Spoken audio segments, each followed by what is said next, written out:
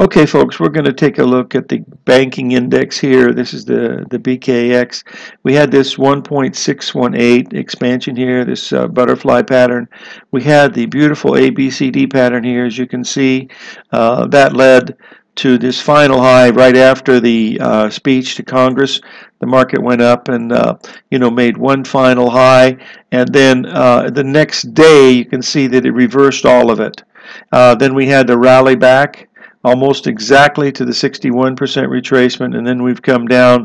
This is what the whole premise of being bearish the Dow Jones was for the week, was the fact that we were down below all of the buying that occurred after the message when everything was so positive. And with the big drop today, this is very, very ominous, folks. This has earmarks of going a great deal lower, probably down to this level right here, which would just equal, today's drop. So this is tremendously bearish. If we look at the stock that we follow the most in this group, which is Goldman Sachs, you can see the same thing has occurred in the Goldman Sachs. We reversed everything. We've broken down. We're below the 78% level of the last low. I believe we are. Let's just double check it from the low up to the high. You see we closed below it.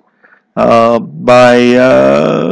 closed right on it. As a matter of fact, the number is 22317. We closed at 2233, so that's spot on, I guess. But with this big wide ranging down, we're going to start filling these gaps. We've got one here at 211, and we've got another one here at 193, and we got another one here at 180. So this is why we have such a potential to the downside in this. What's also interesting is if we take a look at it on the 4-hour chart, you're going to be able to see something that we pointed out this week also, that we had the 1, 2, 3, 4, 5 expanding triangle.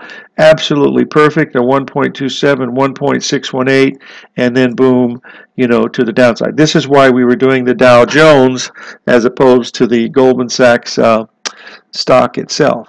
So that's it. Live every day in an attitude of gratitude, and may God bless.